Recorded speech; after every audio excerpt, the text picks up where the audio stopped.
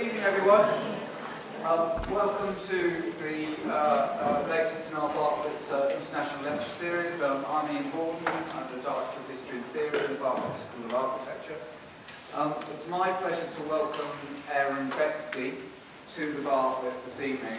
Aaron's a really energetic person.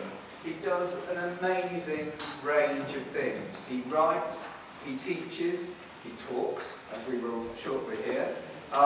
He critiques and critics things, and he is, of course, a curator.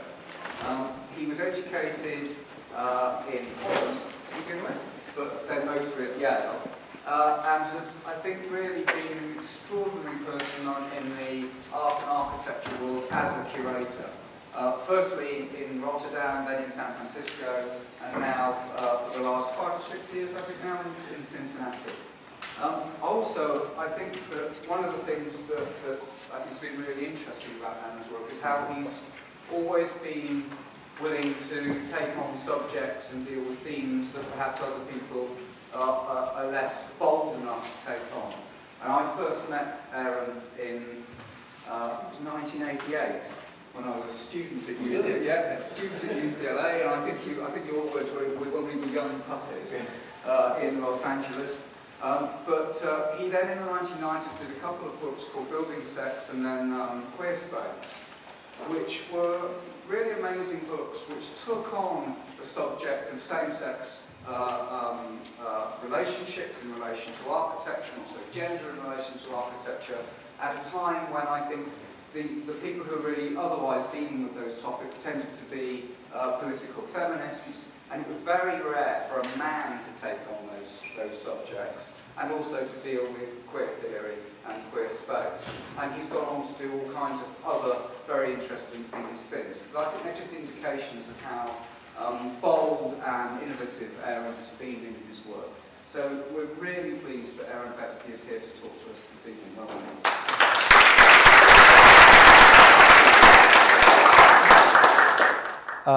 Thank you. I'm very happy to be here, and I should especially thank Brent, who is the person who made it possible for me to be here by organizing the, what was it called, Domesticity and Sexuality Sexuality at Home conference. For those of you that missed it, you missed a great conference, so just feel bad. But he is really the reason that I am here, so I am very happy to be here. A couple of caveats. First of all, if this was a normal lecture, I'd be inviting all of you to come closer and not be so shy. But you might have noticed that starting around the fourth row, it is freezing. So if I start shaking or speaking very fast, you'll know because there's icicles forming. It's a very strange environmental condition here. The second thing that I have to say is that one way to talk about what I've done is to talk about all the things I've done. The other way to talk about what I've done is to say that I'm a failed architect. In fact, back before 2001, when you could still make jokes, I used to write that on my entry form when I came back into the country under profession. I would say failed architect because I didn't know what to say. These days I'm an art museum director. In fact, I have almost nothing to do with architecture other than that I write a twice a week blog at architectmagazine.com. And I say that because what I'm going to show you is work that some of you, although I have to say this is the Bartlett, so maybe I don't even have to say this, then again, that might be my biases about the Bartlett. But people perhaps outside of the Bartlett might not recognize what I'm going to show you, or a lot of what I'm going to show you, as architecture. Certainly not as architecture in terms of buildings. And so the easy way to say that I'm showing you this work is because I'm a failed architect. I'm trained as an architect, but other than working for Frank Gehry for a few years, drafting away and trying to have my own practice, I've never worked as an architect, not since then. And instead, I have tried to pursue architecture in other media and through other means. And as one does, I tried to justify that approach through theory, and especially through a lot of things that came together with the thing that I am proudest of, quite frankly, which is the Venice Architecture Biennale that I organized in 2008, which was, I'm happy to say, completely devastated by the architecture critics of both The Guardian and The Times, which made me feel even more that I was doing something right. But in that Biennale, I argued that what we need today is an architecture that goes beyond buildings. And the reason we need that is that, first of all, we have to get away from this notion that architecture is buildings. And again, I feel as if perhaps here at the Bartlett I am preaching to the converted, but I think there is a confusion that people have between those two words. Building is the act of building, making a building, or a building is something like this thing in which we are sitting. It is a built fact. Architecture is everything that is about building. It's how we think about building, how we talk about building, how we draw buildings, how we theorize buildings. It is, if you will, meta buildings. And so, of course, buildings are the most complete objects of architecture. But by that very fact, it is also very difficult to find architecture in buildings. The architecture is usually buried within the building. So if I were to ask you in this space, where's the architecture? You might begin to talk about the slight curvature of the walls, the different textures that are employed here, the scale of the room, and begin to critique it in that way, and very soon you would be lost. And if you were not trained as an architect, you would be completely lost because you'd have a hard time finding the architecture. Buildings are, more often than not, the tombs of architecture. Not only that, but these days, it is increasingly difficult to make architecture through buildings, because most of what defines a building are a series of codes. Building codes, life safety codes, but also, and what is perhaps more important, financial codes that weigh every expenditure and every aspect of the building in terms of the minimal amount of investment with the maximum return in the quickest possible time. Value engineering is one of the words for it. Codes of behavior, codes of appearance, and all of that make it so that the architect, rather than being the heroic creator that I think most of you might still dream of being, usually winds up being an executor who tries to wrest architecture from the building. A very contradictory idea that what you're struggling to is to resurrect architecture out of a building. And I have asked myself, is it not possible to find architecture in other places? Is it not possible to practice architecture by other means? And I have found that, in fact, we have all lived in an architecture of the imagination that we have seen in movies and television or in our minds. When we go and see what we think of as powerful architecture, either powerfully good or bad, we're usually talking about interiors, about restaurants, or sometimes domestic interiors, even though most architects have a very lowly opinion of interior design.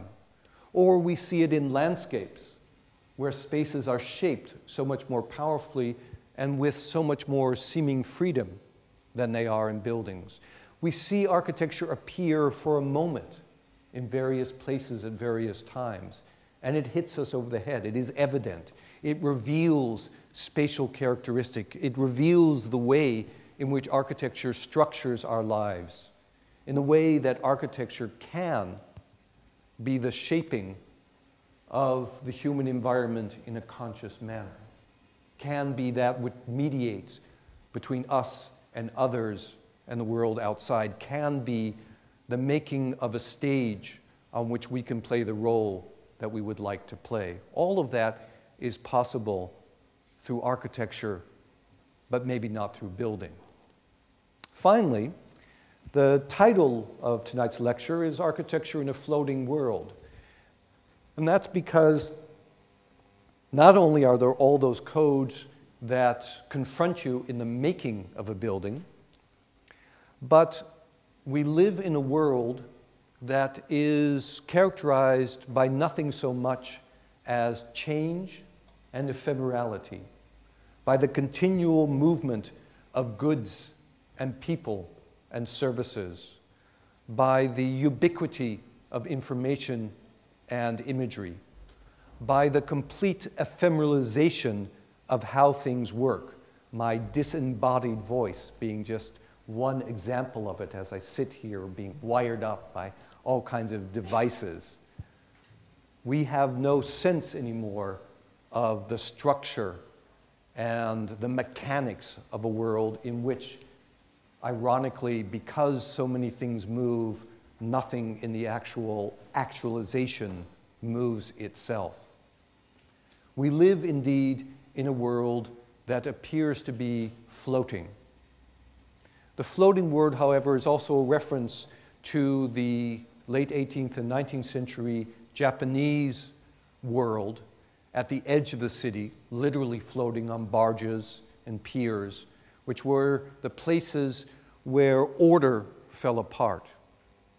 And my argument that I will try to make in a few images tonight is that for this world of ephemerality, what we need is a kind of anchor, a series of images and objects and spaces that cannot be fixed, that cannot be monumental and lasting, that cannot, I believe, inhere in buildings, but that must serve to give us some sense of where we are, to create that which we might think of as architecture. And a final point I'll try to make is that more and more I am convinced that we must make such an architecture not by inventing new forms, not by making the always new, but rather by gathering together what already exists as objects, as images, as ideas, and repositioning and remaking rather than making new. So let me just show you a few things, and I get to give you a good nap by turning off the lights. Off. There we go. It's so great to have that power. Have a good sleep. It's way up there. Okay, I hope I can. Let's see. There. So this is the world that we live in. And I would say that it's no accident that architecture, as we traditionally spell it out, is flailing around, is trying ever new ways of contorting itself. And this is a wonderful array of examples that was put out by an architecture office based in Beijing, itself a sort of sample of the floating world. I think one partner is Portuguese, the other is English, I believe, and they have an office in Beijing. And they did this wonderful lexicon of loop buildings and slab buildings and inverted pyramids and mountain ranges and stacked blocks and all the other ways in which we try to organize and make sense of the world all around us.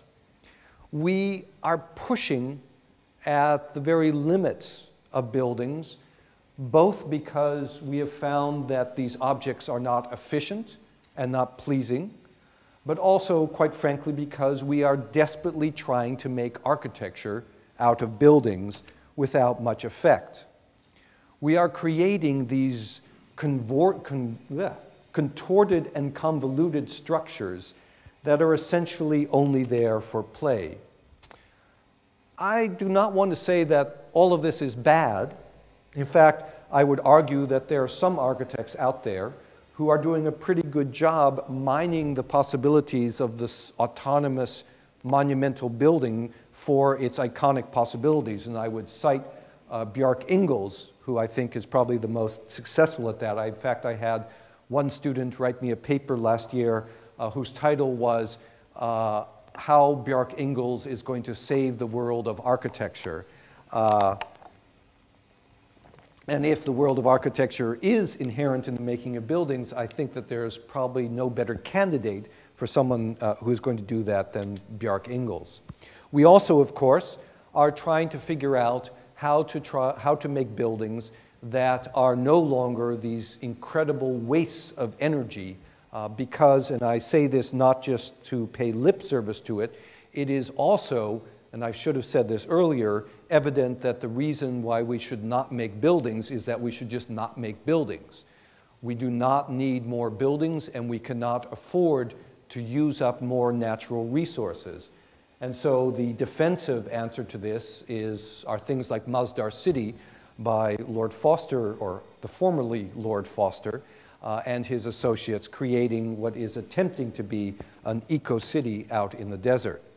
And I certainly continue to be excited by the possibilities of architecture inherent in form. This is a project that was produced by Neil Denari for a competition that I judged in Keelung in Taiwan recently.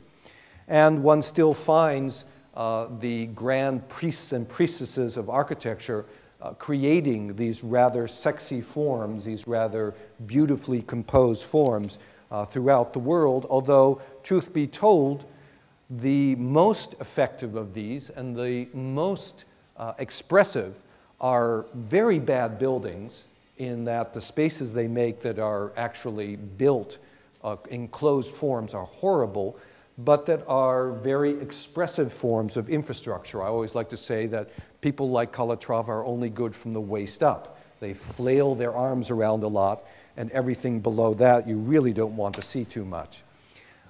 What is most interesting to me is that the most thoughtful architects, I think, are undressing themselves, are in fact stripping themselves down to the bare minimum.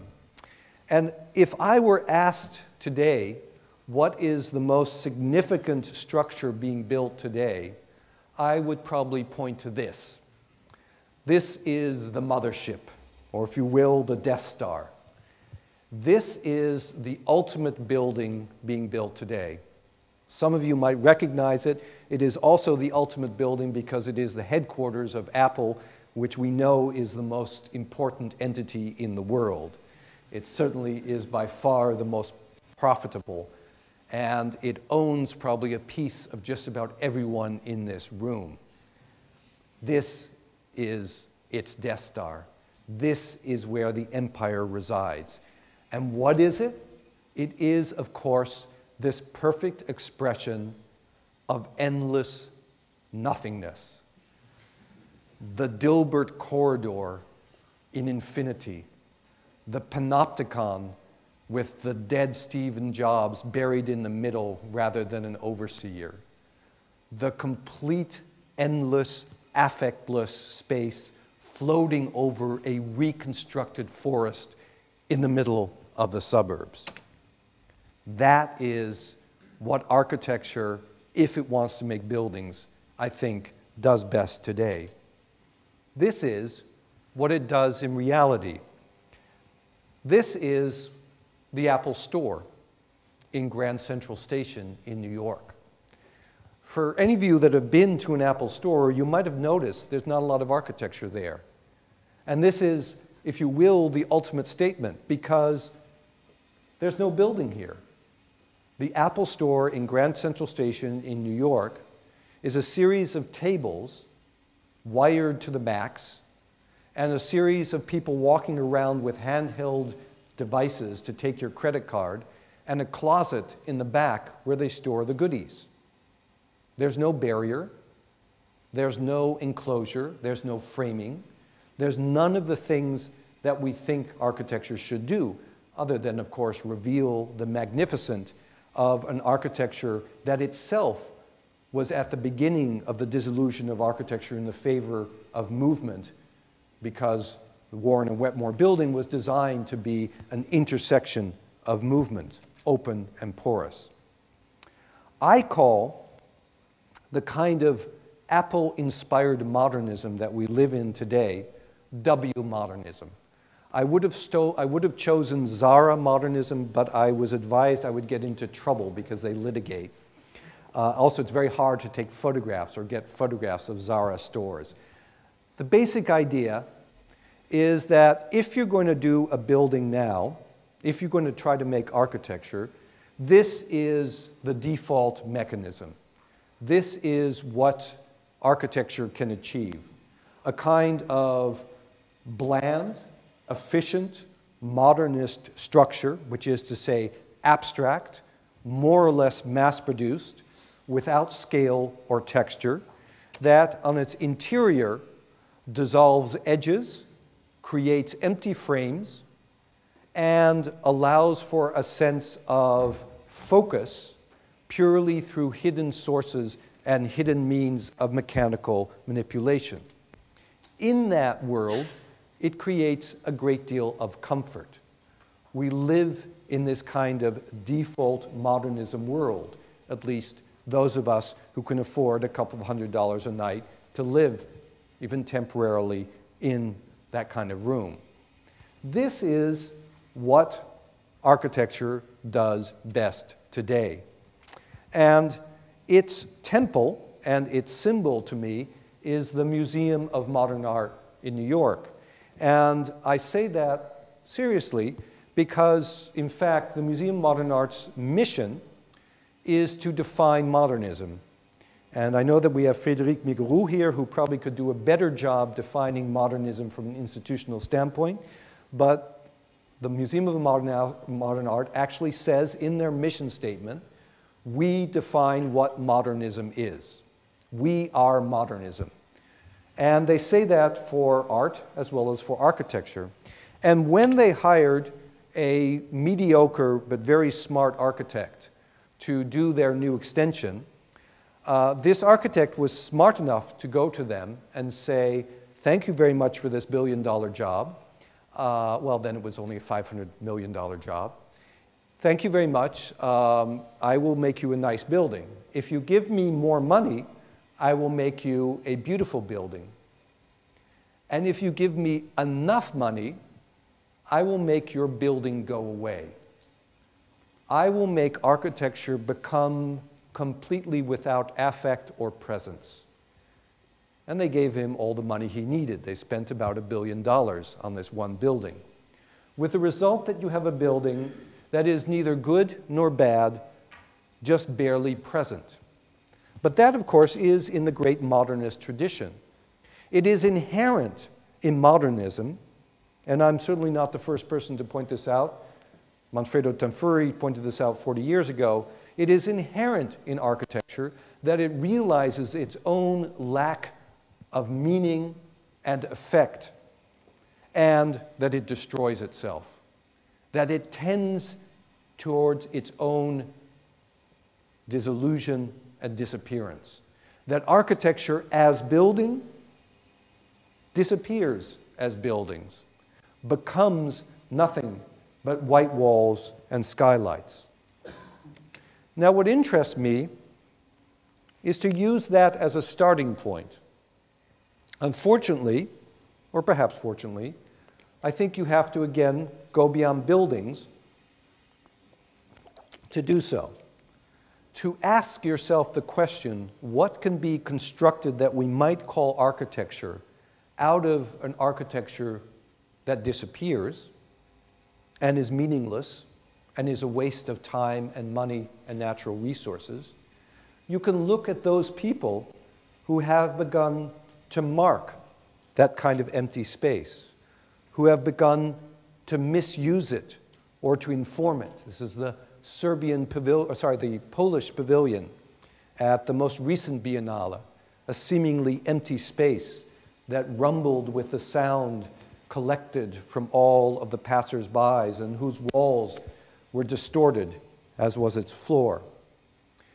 There is a long tradition in the world of art of making us aware of disillusion, of delighting, if you will, in disappearance, of impressing upon us the contradictory notion of the building itself, and bringing in a sense of the infinite. There are artists working today who are infinitely good at bringing us the infinite in the presence of all that is around us, who can drink in all of the world, and I give you here an example from London itself, and pour it out into one particular place. There are artists who excel at making us aware not only of emptiness, but of what remains within emptiness, as Gursky did in this photograph.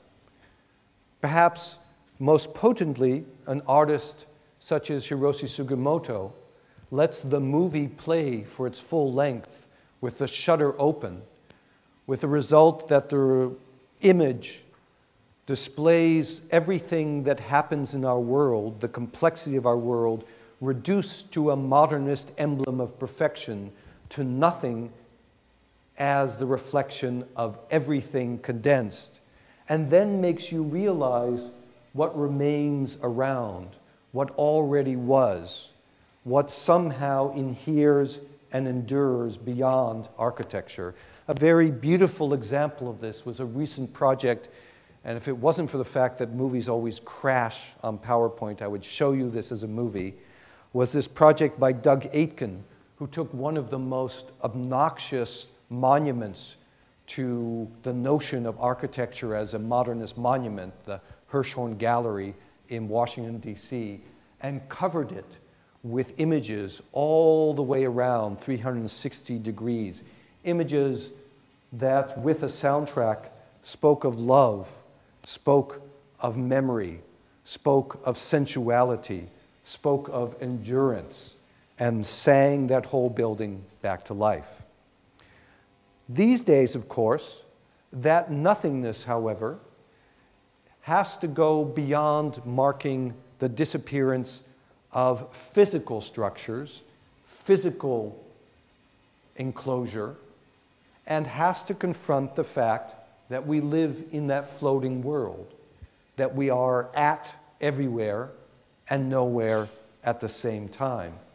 And so, of course, the easy answer is to scrape away at the walls and come to realize that perhaps it was not science fiction, but that we live in a chemical world, a coded world, where in fact everything is made up of zeros and ones, that nothingness is everything at the same time, that everything does float, and so we need to make architecture out of that. Again, something that has a long tradition, a realization in art and architecture that human beings themselves are being dissolved, that in fact what we think of as human beings, which are supposed to be the mark and measure of architecture, it is about creating a human space. It is about framing the human being. It is about creating a relationship of the human being to others and the world around her or himself, that human being might not, in fact, be real. And so, one way to approach this floating world is to make it float, to go back to zeros and ones, to mark that nothingness and to form those marks into lines of code that does not create buildings, but perhaps building blocks for other spaces, that are hybrids between buildings and cars and bodies and sculptures, that are clouds that could float over buildings, that are perhaps intergalactic structures of which we today can only but dream. And certainly there are artists who are beginning to understand that such an architecture would be fractal, would not, as in the case of Matthew Ritchie, have a determinate scale, but could be anything from the microscopic to the size of the universe, does not necessarily have to have a place, but can be a weaving together of form and community that moves throughout our world. There is the notion that we can create new building blocks by mimicking nature itself, in this case, the way that bone accretes structure, that we can, and I'm actually not sure whether this is a Bartlett project. I thought it was, and now that I'm putting it up and looking at it, saying it might be from that other school just a little bit south of here, in which case I apologize. I hope no one here knows, but I suddenly, as it flashed, I had that sense. Anyhow, that one can, let's just flash by, dissolve it. I thought I was being so clever by putting something from the Bartlett in here, and now it's, well, never mind. Certainly, there is this notion that we can begin to accrete buildings out of nothing but code, and that they can take on quite a large, they can become quite large structures. There is the notion as well that, as in the work of Philip Beasley, it is possible to create an architecture that is a condensation of whatever is left that makes us human, our very breath, into forms that float and keep moving. There is the notion that we might be able to manipulate nature and the human body itself, because this is an art, this is an architecture that assumes that in fact there is no barrier between the human body, a piece of fruit, a built construction. It all is just code. And the designer, the maker, the creator is someone who manipulates code, who works in the realm of the almost nothing to deform things in what might more or less be the real world, the floating world, the assembly of continually changing images, perhaps no more than a blinking array of lights that marks a space, disappears, appears again, fluctuates, pulses on and off, and begins to demarcate the beginning of a new space. A way of gathering all of that floating world into a kinetic experience, something that itself floats and reassembles and recodes the world all around us. Some of the most interesting architecture to me is architecture that works purely with data, as in this project at the Shenzhen Biennale, which took the data on population growth and the appearance and disappearance of plant life and animal life in Shenzhen, and turned it into spaces and images and forms. There is a sense that we can mark our space, that we, in fact, can tag where we are. At the bottom is a project that I was involved with for the Russian pavilion at the Biennale again this year. This is a dome that has a series of codes that will let you into the notional world of a city called Skolkovo, which is currently being built on the outskirts of Moscow, and in which I'm the urban council. This sense that you have access to something not yet real purely by these objects.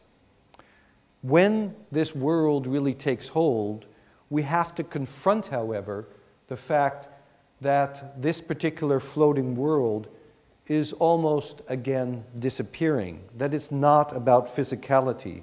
And Vicente Gullart and the students at the IAC in Barcelona did a beautiful and very poetic job of this at the 2008 Venice Biennale, when they imagined the world of Internet 2.0, in which everything would communicate with everything, and physicality would be replaced by transparency, translucency, and a series of marks. This is what architecture is becoming, a ghost in the machine, a ghost of its former self, a memory of physicality to which we refer as we float through our world.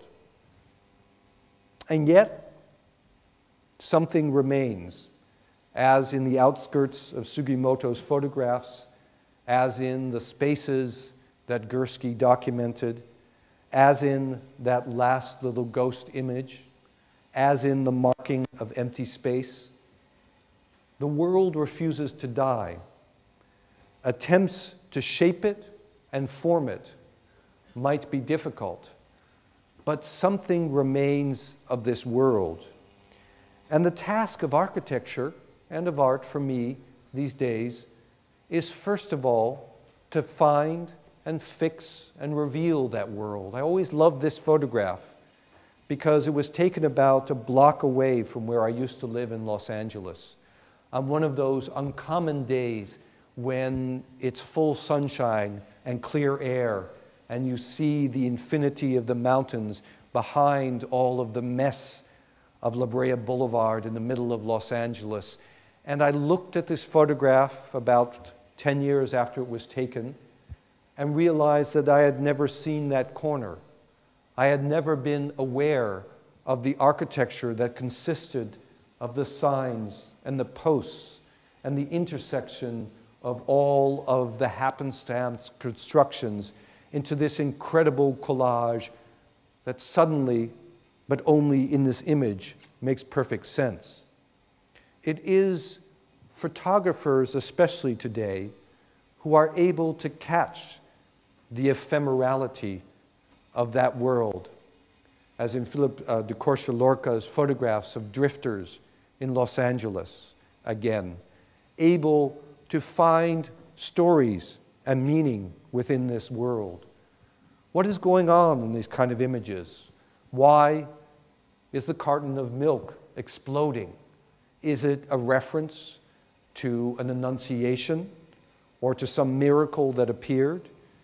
Is it a bit of violence that makes us aware of what is missing in this world? Or is it merely an excuse, a focal point that deflects our eye before it starts wandering onto the face brick, into that black crack, or up that staircase in the far left-hand corner? We begin to examine this world through the structure of the artist. X marks the spot, makes us aware of where we are within this kind of space. X gives the finger to power, to monuments, as in Ai Weiwei's photograph. Traffic cones, again in Shenzhen, temporarily mark a space, create an environment, answer to the meaninglessness of the code-defined buildings disporting themselves all around it. Sometimes it's as simple as cooking a good Thai meal, as the artist Rikwit Tiranjave does, inviting people over for dinner and then selling the leftovers as artworks. One of the failed structures in the 2008 Venice Biennale I commissioned was this project by Philippe Ram, which was intended to create a virtual environment because the bottom plate was very hot and there would be a very cold plate refrigerated above it, and it would draw the air up and create a cloud. Well, of course, the persistence of the medieval structure around it defeated that purpose. So he quickly, being a smart artist architect, changed his mind and instead made a déjeuner sur l'herbe, a kind of new disportment of people rather than of the particles of architecture. And of course, with a little nudity, he got more publicity than anyone else in the Biennale. Again, I believe there is by now a tradition in this kind of architecture. It is an architecture not of making things, but of making us aware, of making us look, of cracking open that which is completely normal and unnoticed, that which appears to be nothing and yet sates us, surrounds us, and imprisons us. finding ways to pry open Big Brother from his hiding place, or the norms of domesticity through reversals and bad placements, even by mispressing a shirt, and I'm showing you work here by Diller and Scofidio, or by having a boar working on a track that over the course of an exhibition completely destroyed the wall to the point that it crumbled away. Architecture as X-ray, architecture as revealing and collecting and making us aware of what is otherwise hidden. Architecture as a cloud, a monument to floating itself in this pavilion that Diller and Scofidio did, that was supposed to represent all of Switzerland. How do you represent a whole nation with 10,000 jets of water that create an anti-mountain, an anti-place of clarity, something that is misty, mysterious, that obfuscates, that makes us wonder, that envelops us. It is, in a sense, like a cloud floating over the bit of landscape that Catherine Gustafson created, or it is perhaps like a fish. This, to me, is a kind of emblem of what architecture today can do. Be a fish. It's a fish by Frank Gehry. It's a lamp. It is made by breaking things and reassembling them. It has no function other than to illuminate. It is in some ways a very personal object. Frank Gehry likes to tell the story that when he was a little kid, his mother used to buy a carp and put it in the bathtub where he would play with it as a little kid until she took it out and killed it to make gefilte fish, a traditional dish for the Sabbath meal. And he had to deal with that beauty and that death every week. It is also, for him, a form of research, a way of thinking about how you make a building that is not monumental, that is not perfect, that is not static, but that is as slippery and smelly as a fish. Architecture under construction, he's famous for saying, is much more interesting than the finished object. I would agree and say that even applies to his own buildings. It is, in fact, the continual desire to construct, not to build, to experiment, to make, to figure out, to recalibrate, to reassemble, that I think is most interesting today. And some of the best of the structures are being made by reassembling, as I said earlier, things that already exist, by misusing disused objects, stringing them together, pointing them towards an enclosure of space, though perhaps never quite enclosing space, finding a way to create a complete environment that yet is open, the continual construction of a spiraling object that never begins and never ends, as in the work of the Starn twins, but that just keeps building itself out into the sky. An architecture of shutters that open and close, move back and forth, as in this project at the Kassel Documenta last summer. In the work of Ante Lu, the remaking of the air itself with an armada of air purifiers and air conditioners hanging over your head. The perhaps favorite project that I got to work on at the Venice Biennale I did was this project for the Estonian pavilion. Estonia doesn't have a pavilion at the Venice Architecture Biennale. It was not a country when the big countries already existed. And so instead they proposed creating a reconstruction of the pipeline currently being built between Russia and Germany, between the Russian and German pavilions. It took a fair amount of politics to get it built, but when it was finally constructed It was a representation of what we can't see as a sculpture, as an empty and useless objects. That, to me, is more and more interesting, the marking rather than a finishing. Perhaps architecture can be just that marking, or can be even worse than that, just making it worse in and of itself. Architecture, in other words, is unbuilding, not building.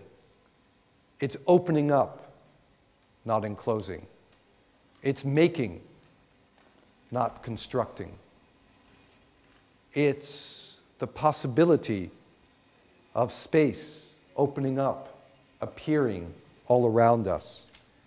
It is letting you see as well as reuse buildings that already exist, not hiding them, but revealing them. Even David Chipperfield, who otherwise makes not the most exciting buildings, did one of the most brilliant jobs at making us aware of what was already there. Everywhere in the world, in Moscow even, at the wine factory, some of the best constructions that I have seen, the things that get me most excited, are those that reveal as they let us use these structures.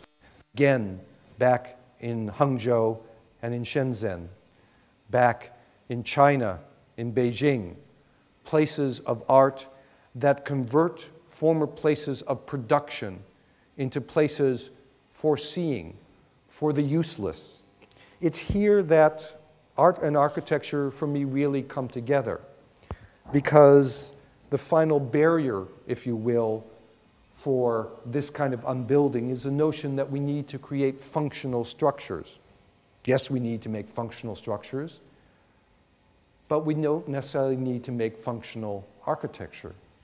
We need to make architecture out of functional structures, but we also need to realize that function, again, has disappeared into the iPod, the iPhone that you hold in your hand, to the screen that soon will be no more than a cloud, to air that should be flowing invisibly. Function has been replaced by use, by enjoyment, by emptiness, by consumption, by recreation, if you're lucky, even by sex. The rituals of cooking have replaced the necessity of obtaining food, again, for those of us that can afford it. And thus, what we need to do, I believe, is to assemble what already exists all around us. And that, to me, is the other side of the modernist tradition. Let MoMA call for modernism as abstraction, as nothing. Let architecture kill itself as buildings and disappear. And let's pick up the pieces. And let's make something out of those pieces. That is the other side of modernism, the assembly of leftovers, the creation of something powerful, meaningful, a stage, a place for existence, by assembling leftover, disused, and misused artifacts. Everywhere around us, we see artists such as Matthew J. Jackson beginning to assemble such structures, or the work of Julie Meritou creating a mandala for the whole world, an architecture that sums up reality as Zaha once summed it up in her painting of 98 Degrees. Or Mark Bradford, who takes all of the billboards and notices of the neighborhood in which he lives in Los Angeles, assembles them, paints over them, scrapes away, puts more on, scrapes away, until he ends up with what he calls a map of Los Angeles, another Los Angeles than the one he inhabits. Or in Elliot Hundley's work, Deathless Aphrodite of the Spotless Mind, taking little bits and pieces found on the street and creating a map of his world, or in Saratsy's whole universes that can cover and completely fill whole buildings, or these crazy alternative universes, not utopian proposals, but proposals for drag racing and for trains running around, for pure play. The replacement of the notion of making a perfect, disappearing world with the joy in creating an assembly that is dedicated to joy, or perhaps to dirt, to the beauty of what is disused and decayed and left over. The making of meaning in a very concrete way in the leftover spaces of Detroit, singing things alive with materiality, with color found on the street and assembled into spaces that can then explode back out. One of the most interesting artists working today is Theaster Gates, here in his Dorchester project, assembling paintings, sculptures, performances, and yes, something that might even begin to look like a building out of leftover materials, and using them to tell stories about the neighborhood, about African American life, about craft, about all the things that he believes can create coherence, meaning, anchor in a floating world. An architecture of leftovers, of reuse, of abandoned buildings that now allow us to be at home in that particular floating world. An architecture that can be prosaic, that doesn't have to just be art. And I would say that even at the edges of possibility, there is the making of something that might be a static structure, as in the work of Wang Shu and the Amateur Office of Architecture, so richly deserving of this year's Pritzker Prize. In the work of the Rural Studio in Alabama, using leftover car windows and tire tracks and sandbags to create places out of which a community can be reconstructed. In the work of 2012 in Rotterdam, using again car seats and leftover tire tracks to create a temporary place for enjoyment, for fun, not necessarily productive, but rather a place to make you aware of the culture around you. Even leftover sinks and washing machines can be used to create this particular kind of architecture. Again, architects didn't get there first. Artists have been doing it, and certainly the designers in the Droog design movement have been doing it for quite some while. They are the ones who really began theorizing this almost 20 years ago now, talking about the fact that the last thing that we need in this world is more objects, and the last thing we need in this world is more ideas. What we need to do is to mine the history of art and architecture, to mine the world all around us, to mine our own minds, and reassemble things. The thing on the bottom is perhaps my favorite, most poetic project they did. It was a proposal for a park in the former Eastern Germany, where the idea was that this white form would be dragged behind a tractor in the fall, and you would scrape and rake all the leaves and throw them into this object as the tractor moved by, and it would compact them into this form and spit out a bench made out of the compacted leaves that you would sit on until the rains would dissolve it again into the ground, and the whole process would start all over again. Assemble all of the logos of the Fortune 500 companies into this cross called the Bling Bling.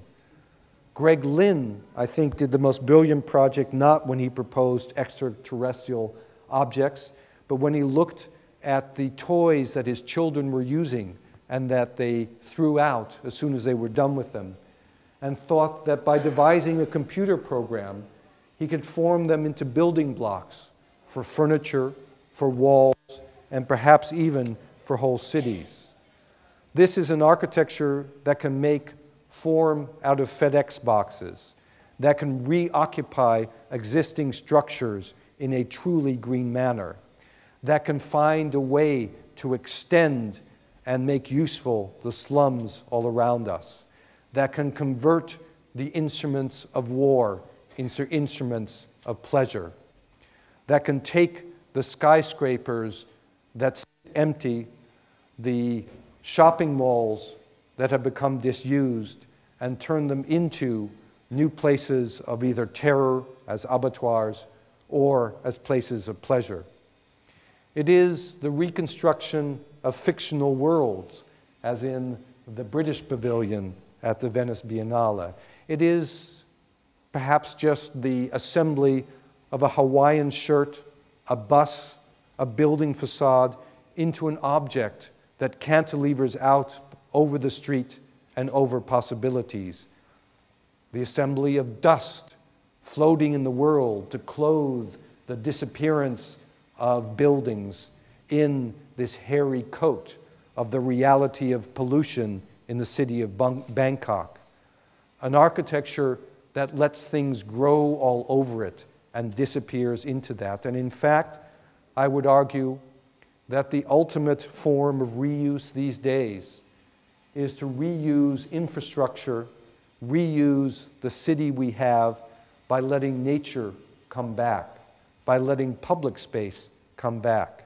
The most successful and most beautiful building of the last few years is without a doubt the High Line in New York, the reuse of a place of production and movement as a place of non-production and movement, of pure enjoyment, a collage of different forms that lets you look at the city in a different way.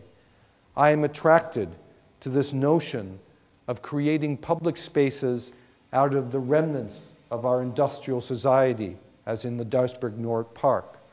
I am interested in the notion of a tactical urbanism that would take the leftovers of our cities and turn them into places that produce things we can enjoy. I'm interested in projects such as this by Pierre Huyghe, in which the statue of a woman became encased in a beehive with the bees humming all around it, and the building blocks for the park became a place for philosophical discussion. The Italian pavilion at the Venice Biennale turned into a moss garden. And in my teaching, I have been working with my students to find ways in which we can reuse historical forms. Here, a bit of a McKim white library reused on an old shopping mall, clad with Christo, with nature turned into a place for feral cats, or another version of the same project, the same supermarket, turned into a market and a basketball court and a place to assemble art, or a way to make an architecture that is itself the assembly and continually recombination of objects and images. Perhaps the most poetic of recent projects of reuse and rethinking I saw was again at that Venice Biennale, and I apologize for making that the touchstone, but for those of you that have not been to the Venice Biennale, either art or architecture, you probably can find no better place to find the assembly of some of the most interesting ideas than there every year. And this was a project by a Belgian collaborative of sociologists and artists and designers called Rotor, who asked themselves the question, if we are interested in the human-made environment, if we want to ask the question, what have we built? Why have we built? How have we built? What have we made? Then let's ask ourselves the question, what is the most artifice that we have created? And their answer was to take it back to the building blocks, not the pure forms displaying themselves in light, as Le Corbusier would have it, but rather the chemical compounds that we have used to make artificial materials, the true artifice of linoleum and aggregates and strange plastic with which we surround ourselves more and more. And they cut out fragments of these pieces from buildings all around and found that there were the marks of human beings. That by looking hard at and reassembling and reusing, not perhaps in a functional manner, but in order for us to see and understand and come to some realization of where we are in time and space, it is the cutting out of materials that works perhaps the best. The problem, of course, is that this too will be reused. Reused by those people who want to make money off of it. Will become just more images that we consume. That unbuilding will become a style, has become a style. Collage always already was a style. We cannot invent anything. We cannot make anything new. We cannot expect even to find a way to be critical of the world all around us.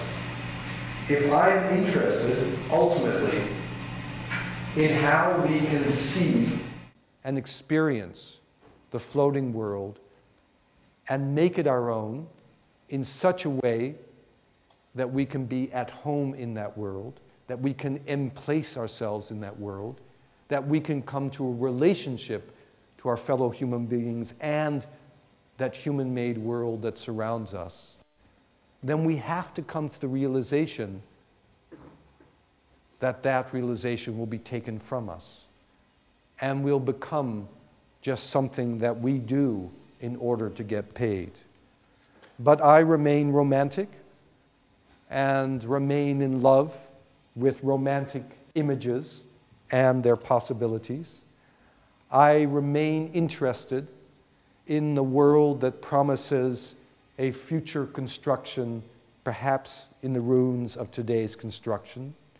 And I'm interested in the work of firms such as the Urban Think Tank, based in Sao Paulo and Zurich, and their notion that working with Iwan Ban, they can document the remnants of a failed modernism, of the kind of empty boxes of absence, the meaningless disportments that architects work so hard and uselessly on, and find within them people living, people making things, people making a world for themselves, and that architecture, by realizing this, by looking at this, by photographing it, by thinking about it, and by acting within it, and acting with these people, can in fact begin to make something out of our particular floating world, can in fact begin to create building blocks that can anchor a favela in Sao Paulo. This was a project that I was very happy to give an award to, the Wholesome Award for Sustainable Architecture, when I was on a jury last year. That is an empty concrete frame, the kind of minimal architecture in the form of building to which building has been reduced. That is a skeleton, a scaffolding that anchors this neighborhood and acts as a place for sports and arts, as well as movement from people from the top of the hill to the bottom of the hill. That is a stabilization of an unstable terrain that does all the things that architecture, I think, can do in a building. So I leave you somehow, strangely enough, despite what I promised you, with a building, with a notion that if we think of architecture as a way of understanding and acting in a critical way in this floating world, it might still be possible somehow to realize it in built form. Thank you. Can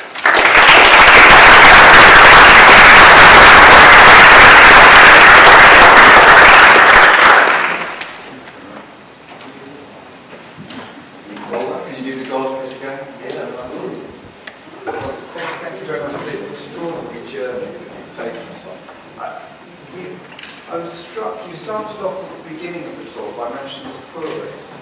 Tafuri, of course, had this, almost position of despair, whereby architecture could only do the things that you articulated, that it became almost I think you called it a glass bead game at one point. It could just move around surfaces, that it had a kind of impossibility of creating anything meaningful or contentful. Like a death mask. Absolutely.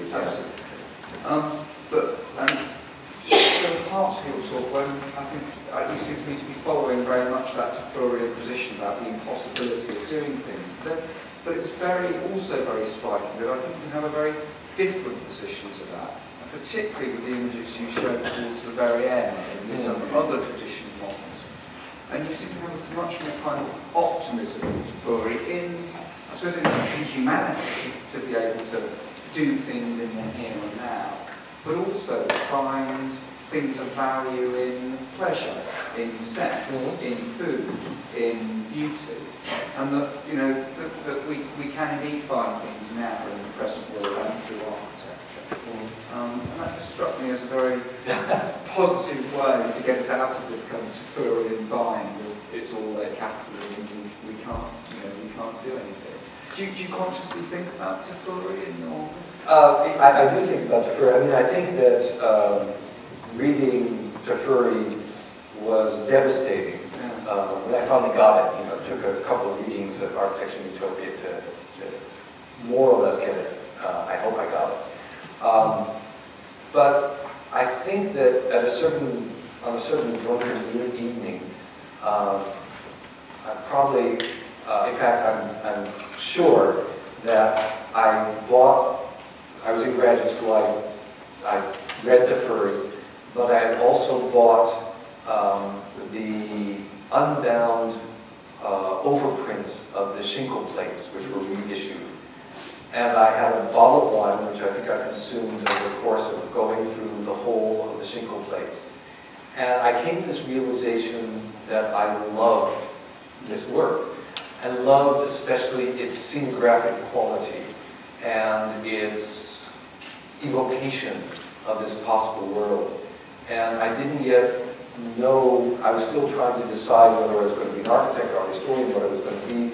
And I didn't know, but I knew that there was something about this. And I think that that romantic love is what created what was a self-conscious attempt to toggle back and forth here between a theoretical despair and a kind of physical love of the making of things. If that came true, that's certainly what I want to do. Other questions?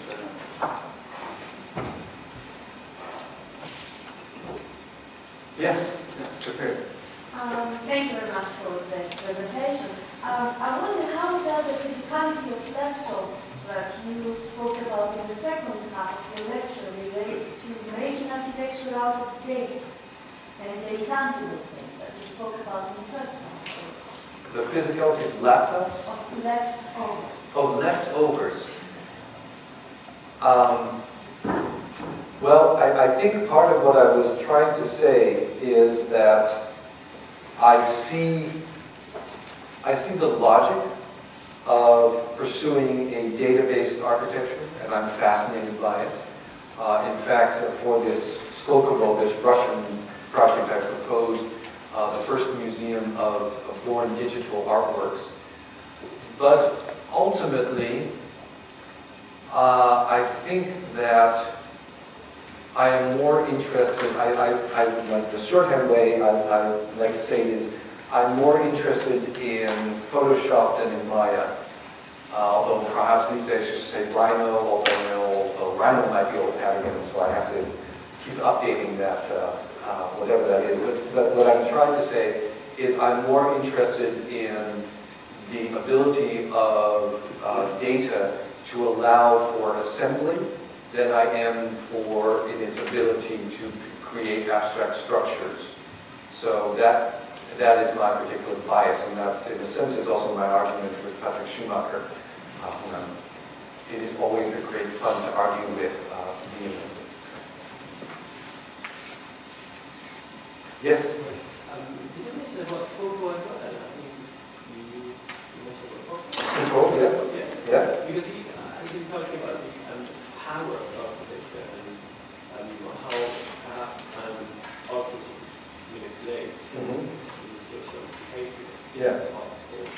And because at the moment I'm doing a project related to Happy City. And I think very interesting about the project and architecture and dimension.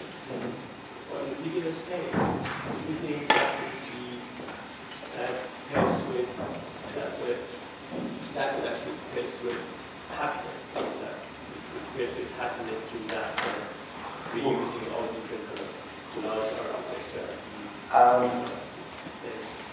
I certainly have been interested in Cristobal's idea of jouissance and how that could play out. Probably more than in the joys of punishment or working through punishment. I think it's interesting that, I mean, I showed I'm thinking now, maybe next time that I show the Apple headquarters, I can make it more obvious by showing the Panopticon, Bentham's Panopticon next to it.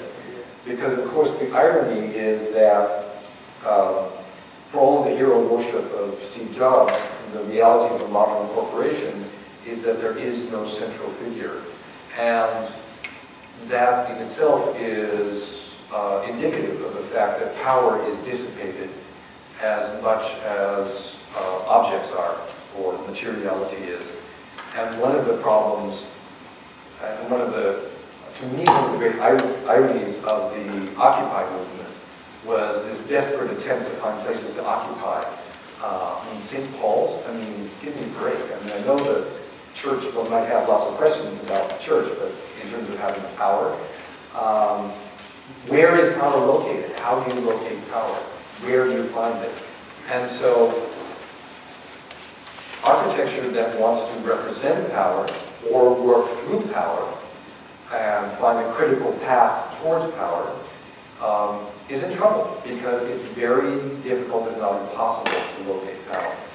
So that, for me, is, I don't know if that answers your question, but that would be the other side. In terms of happiness, I think that one of the difficulties there is how happiness appears. Sorry? Yeah, exactly. Yeah. It is, for a while we thought we could engineer happiness. In fact, there was an exhibition in a book on happiness and on the era in the 60s and 70s in both Western and Eastern Europe where they tried to engineer happiness through architecture and planning. That, of course, is not something we believe in, so how do you make it appear? And that to me is the open question. Thank you. Yeah, question. Thank you for the lecture. At the beginning of the lecture, you mentioned that architecture is made by codes such as financial code or building codes. In a case, if someone tried to push this reassembling leftover type of architecture over monumental architecture, what kind of code can form? Good question.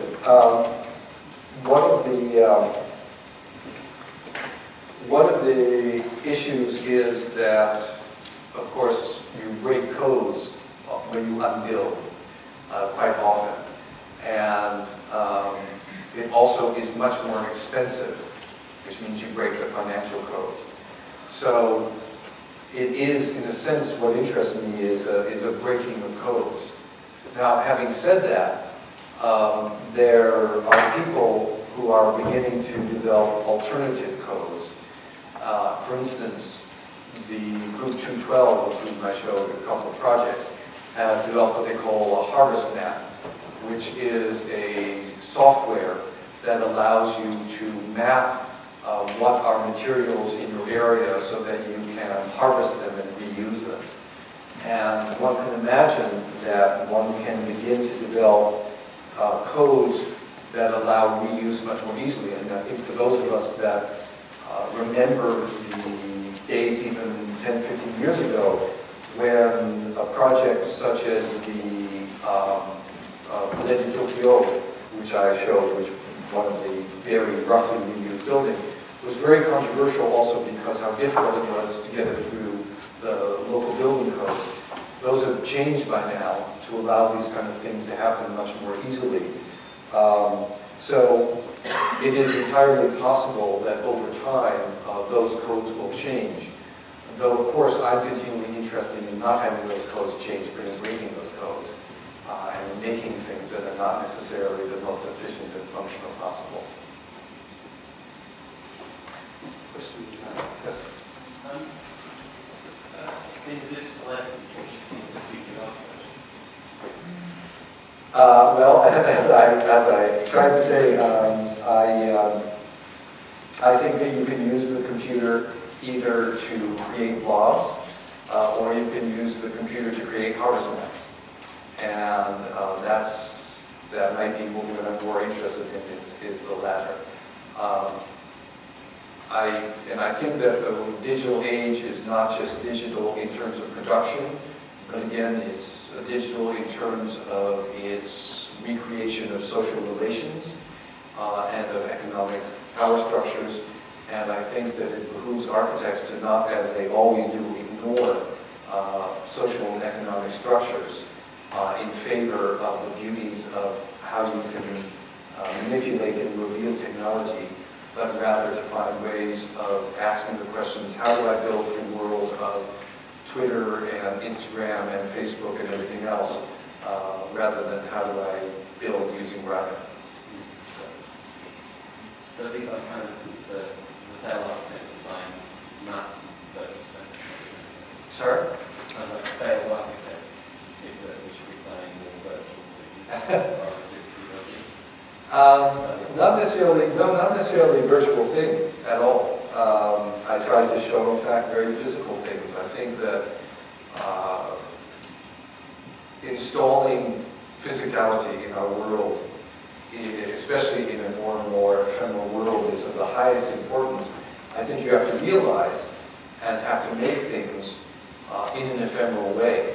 So part of what happens in a world of dominated by computer and communications technologies is that since everything changes and everything is obsolete, you want less and less objects, so you have to design for reuse, reassembly, temporary use. That, I think, is one of the answers. Yes? You say you're a favorite architect. If you were to give yourself a label, what would that be? Well, you know, my day job is that I'm an art museum director, so that's what I write right now. I'm not sure what kind of label I would give myself beyond that. I am passionate about looking around at what we as human beings have made as a world around us, trying to figure it out, figuring out what is wrong with it and what I think could or should happen with it, and trying to talk about it in writing and in lectures and in assembling exhibitions and wherever else I can. And someday I'll maybe even make a building that, of course, will be better than anything else here anyone else has ever made. That is I'm trained as an architect. And we believe that we're not real men or women until we made a real building. I guess if I had to use I'd like to say that what interests me is art. If you use the default idea that art is whatever in our society is useless but beautiful. So in that sense, I guess I would call myself a critic, which is what we call those people who don't produce anything but look at stuff around them and talk about it. Yes. My question has been sort of floating, to be honest. I'm trying to fix it, and I'm not quite sure, but I'm trying to phrase it. It's sort of out of line, slightly, psychoanalytical comment. I think you are in love with buildings. Yes, I You admit that. absolutely have to emancipate yourself from it and confront it. Because you've shown more buildings in a lecture bucket than I've seen for a long time. And more of the generic buildings too. You know, you don't need to really see again the corporate headquarters. Even if it's the latest Apple, absurdity, sort of myth of perfection, sublime perfection. I think you need to see less architects, maybe, talk less of architects, really emancipate yourself and break into new territory. Because even when you stop showing buildings in your lecture and start showing other things, they tend to be objects, they tend to be recombinations of the known, as you say. They tend to be dealing with concepts which are architectural, which is to do with symmetry, with antinomies, but when you structure it with speaking, it's structured in a very architectural way. So I think you need to emancipate. That's the harshest criticism I've had. But you started it. No, you're right. Yourself. I will only say in my defense that I foolishly assumed that since one was speaking in architecture school, to give my audience something to hold on to, I had to show buildings. And when I speak in other venues, I show more things that are not buildings. But you're absolutely right. That's only a shading. I can't help it, and I think that I'll go even further than that, and I will say something that is, I think, truly, well, I don't know what it is, but I always have this sneaking suspicion that whatever we are producing today is not as good as what was produced in the past. Perhaps that is the historian in me, but I think it is out of that despair that I tend to look for ever new buildings. But I also have to say that all it takes for me is once every year or two to see something incredible like Wang Shu's China Academy to fall in love all over again with buildings. So you're absolutely right. You're absolutely right. I am addicted, and I probably need to go see a shrink. But it's much easier to talk about it and have you say things like that than to spend hundreds of dollars a session on the shrink. Are you offering? Thank you. Are you offering? Thank you. It's a very true no. You are absolutely right, and you're also right about the way I speak. So that is, as I said, probably some of the most dagger-like criticism I've received in a long time. Okay, yes. One last question. Yeah. Let's carry on.